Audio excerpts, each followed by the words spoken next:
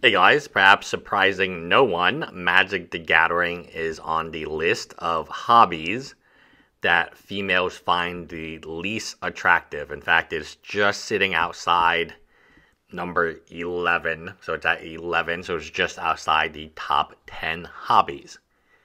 Now, someone who is in a serious relationship, I just had a daughter, Farina, and I have been dating a while. I've put my heart into working, and I did buy lots of Magic cards during this time because I was making quite a bit of money. So I put it in Magic cards, I put it in the Pokemon cards, I put it in anime figures, I put it in mother effing Funko. Apparently, none of these hobbies are attractive to women, which I had to learn by myself.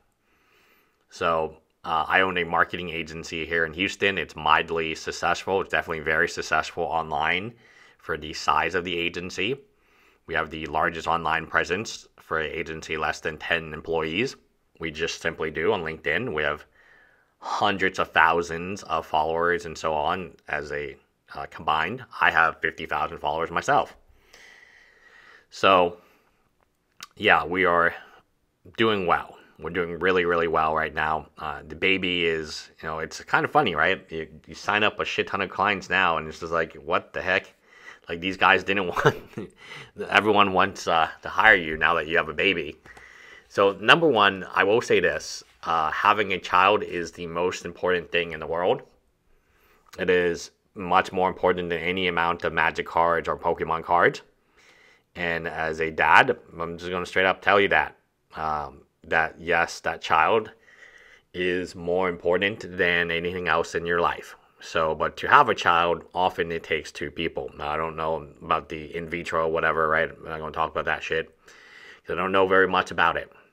But I will say that when I was dating, so I am a business owner, entrepreneur, and I'm mildly successful. I'm worth millions of dollars. I have a home that is completely paid off, and I paid it off in cash because that's how I do things. And the government thinks the home is $600,000.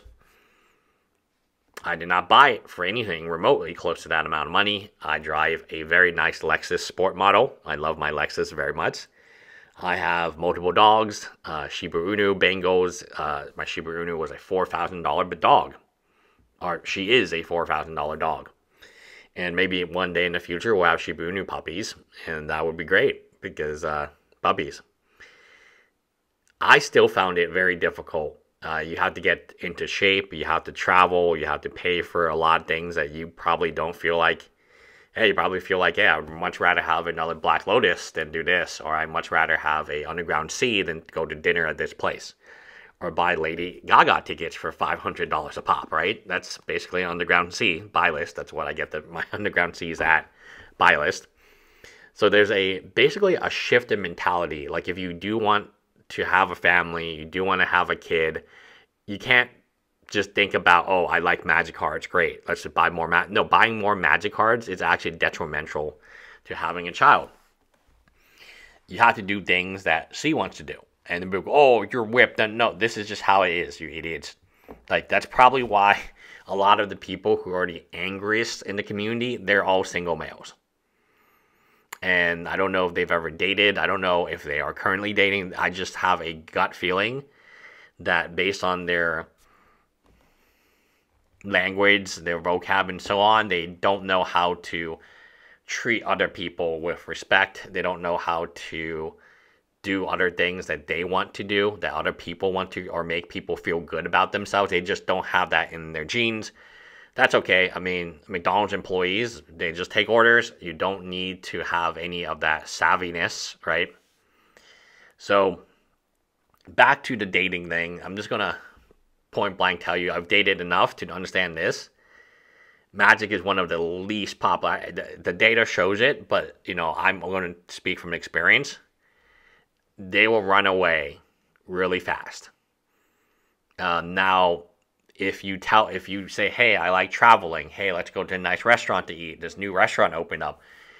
Once they get to know you, like outside of a first date, like on the first date, you would never mention Magic the Gathering. There will be no second date. I guarantee you this, right? But on maybe the 4th, 5th date, oh, I'm also interested in this hobby. I framed it as, oh, it's kind of like an investment, alternative investment, which crypto is also on this list. So there you go, right? Apparently women also hate crypto. So there you go. Maybe that wasn't the best way to do it. But I framed it as like an investment opportunity that I knew a lot about. And kind of like a real estate, if you will. And that was like, okay, right? I mean, at the end of the day, let me just speak honest with you. You can't dedicate this much time. If you want to be in a relationship with somebody and you want to have kids, and kids are the best, right? Like having a daughter is the best.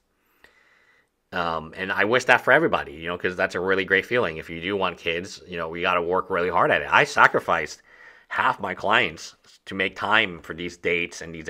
I used to work 18 hours a day, especially during COVID, right? I was just working on my business.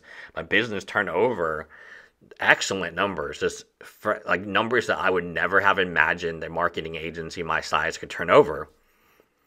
But that's because I worked 18 hours a day. I had no life.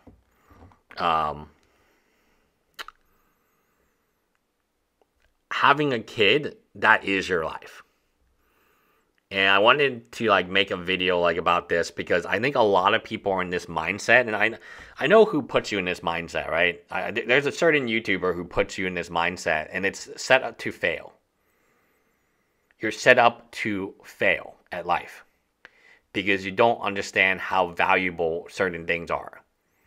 I didn't understand. I didn't understand. I was set up to fail too. I bought the same mother effing boxes you guys all bought. Times like 100. You're set up to fail when all you think about is buying more Magic cards, buying more Pokemon cards, buying more anime figures, cosplay. You are set up to completely fail at life. Because no matter how much money you buy, no matter how many cards you own, it won't make you happy. Once you have a kid, that's happiness. The kid is very demanding. Not even a kid, a baby. It's very demanding. I mean, I'm still working a shit ton because we have a lot of new clients coming in. I'm still working a lot. I take care of the baby 14 hours a day. That's my responsibility. I, for the most part, enjoy it. And then I have free YouTube channels that 2 of them are growing incredibly rapidly. This is the only channel that I dedicate the least amount of time to. And it's still doing okay than most MetaZoo channels. So there you go. I mean, that shows you the status of the zoo. Go out there, find someone who loves you, love them, and have a kid. That's all I can say. That's life. So many people don't want to have 2 children, but until you actually have a child, you don't know why it's so amazing. It's amazing because, like, that's the future, right? So I watched this show. It's called Naruto. And in one episode, they're talking about chess and why the king, even the king is the weakest piece on the board, right? It can only move 1 space. But why is the king, like, so important? Because the king isn't the king. The king is the future. The king is the next generation up. That's what all those pieces in a chessboard are trying to protect. The next generation.